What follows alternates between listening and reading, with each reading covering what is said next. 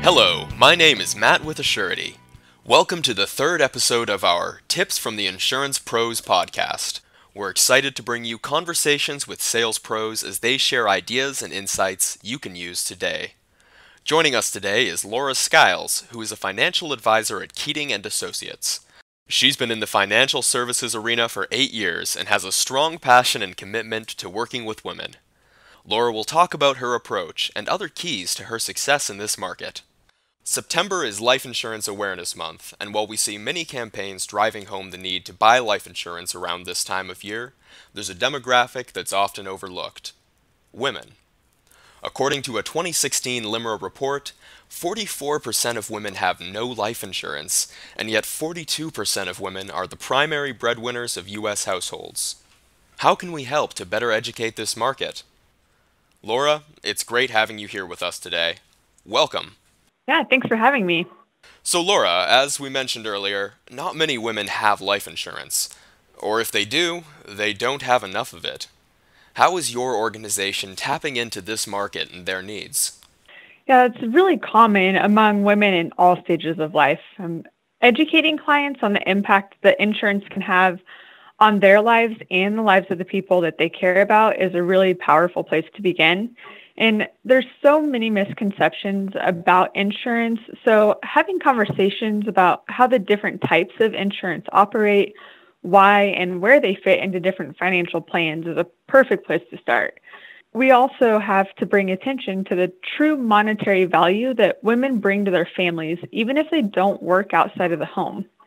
Often, a stay-at-home mom can be overlooked from a financial stance, but when you consider if you were to lose her, aside from the obvious devastation of the loss of a relationship, if you were to pay someone to do all the number of things a stay-at-home mom may do, for example, take the kids to school, clean the house, prep food, pick up kids for practice, they provide mental and emotional support for the kids. I mean, I can't spend the entire conversation talking about all the things moms do for kids, but from a financial stance, if we lost mom, then how much does it cost to hire to replace all the rolls of the hats they wear?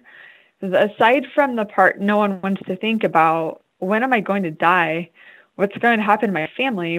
We also have to plan for living a long life and what can our insurance do for us in between now and then? And that's one of the most common things that people are interested in knowing. It's a valuable point. I think that education is truly one of the key components in this. How do you go about opening the door to that conversation?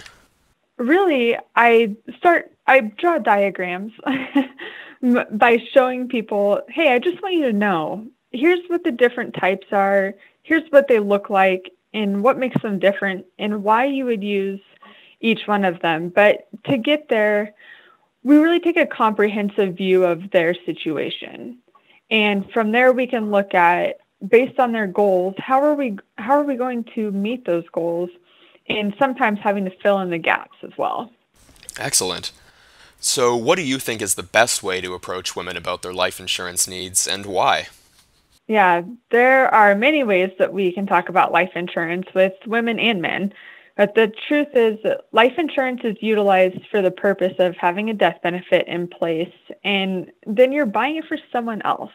And I make this point to say it's equally important for a spouse or beneficiary to understand the policy and why and how it fits into the plan. Talking with women about their goals, both short-term and long-term, helps us identify what they want their future to look like, and not just for themselves, but for their families and sometimes future families. And then we play the game of what ifs to show the various results that could occur based on which plan we put into action. So bringing this full picture so they can see the bigger vision of the impact life insurance can have on their lives and the lives of the people that they care about is really effective.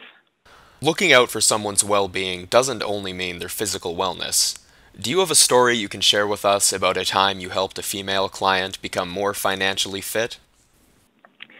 I can tell you a hypothetical situation where I have the potential to help someone become more financially confident.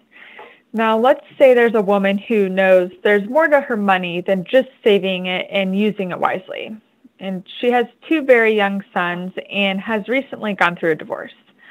Say she wants to make sure that if she passes away early, then her boys would be taken care of. And if she lives a long life, then we can plan to use her cash value in the policy to be a piece of supplemental income during retirement. In between now and then, we have the opportunity to plan on taking cash out to help the boys pay for college. So you can see that having various options in how and when we use the policy, that can provide both a tangible and intangible value to her. Great. It's always great to see people understanding just all the things insurance is able to do for them, even beyond just a death benefit. So being in the insurance business, a mostly male-dominant profession, what's been your key to success as a woman in this industry, especially as you sell to other women? Well, the fact is that working with women is something I truly love and have a passion for. And it's my responsibility as their planner to look out for them and their best interests, regardless of what the situation is.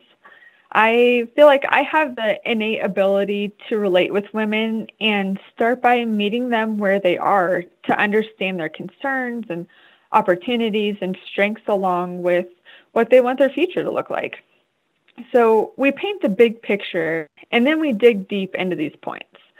And everyone wants to know and should know what their plan looks like from a 20,000-foot view, the comprehensive planning, and what each of the puzzle pieces are made up of. And I was raised by a strong, independent mother who taught me to help build up others around me. And that's what I've done all along and will keep doing because seeing women generate more confidence is one of the most fulfilling reasons that I work with people the way I do. Fantastic. You mentioned that women may have some misconceptions about insurance. Can you speak a little bit more about these misconceptions women have and how you tend to address these? Well, there's two that come to mind right away. And one is that people generally think of life insurance as only being used when someone dies. And that goes back to the education piece. So that's why I spend a lot of time talking about the different types and why and where you use them and what would be appropriate, in their situation. And the other one that comes to mind is, like I was saying, I see a lot of stay-at-home moms or a lot of women that maybe just aren't the breadwinner in the family. And so they overlook their need for a death benefit. And a lot of the focus seems to have been shifted towards the male role if they have a higher income. And like I pointed out earlier, that's just not true for a large variety of reasons.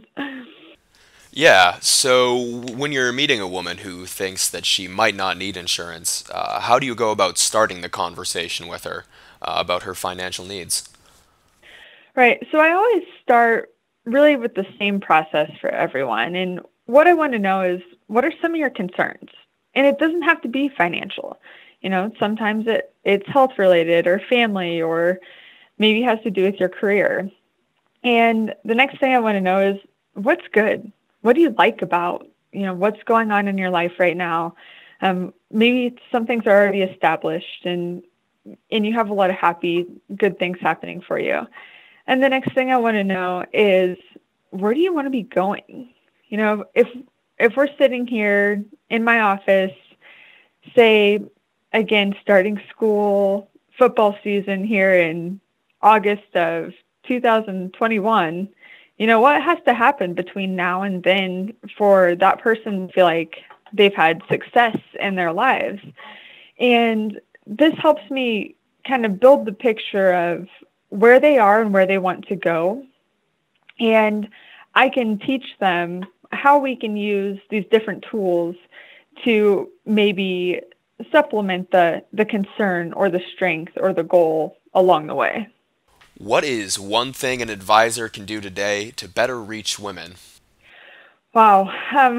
I think really just understanding the demographic of the women that they work with, they really need to know that type of person inside and out. For example, let's say an advisor works primarily with teachers.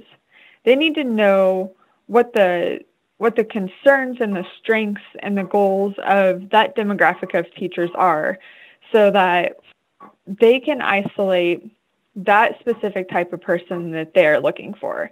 Because you don't need to go cast a big net out into the ocean and just see what you come up with. But if you know exactly the type of client that you're looking for, you'll know where to find them. Well, thank you, Laura, for your thoughts and insights today. We appreciate you taking the time to spend a few minutes with us as we look into new ways to empower women to live their best life. One of those ways being preparing for their future with a life insurance policy. Great. Thanks for having me. And to our listeners, thanks for tuning in to Episode 3 in Assurity's podcast series, Tips from the Insurance Pros. Catch our next episode to hear more valuable insights into the women's market. In the meantime, if you'd like to learn more about Assurity's life insurance products, head over to liam.assurity.com. That's liam.assurity.com. You can also email us at podcast@assurity.com, and we'd be happy to connect you with one of our regional reps in your area to take a deeper dive. Thanks for listening.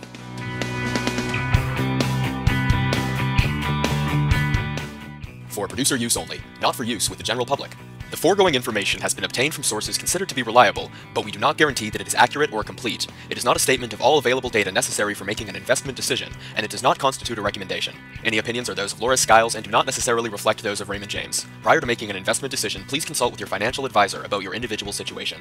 These policies have exclusions and/or limitations. The cost and availability of life insurance depends on factors such as age, health, and the type and amount of insurance purchased. As with most financial decisions, there are expenses associated with the purchase of life insurance. Policies commonly have mortality and expense charges. In addition, if a policy is surrendered prematurely, there may be surrender charges and income tax implications. Guarantees are based on the claims paying ability of the insurance company. Not available in New York. Assurity is a marketing name for the mutual holding company Assurity Group Incorporated and its subsidiaries.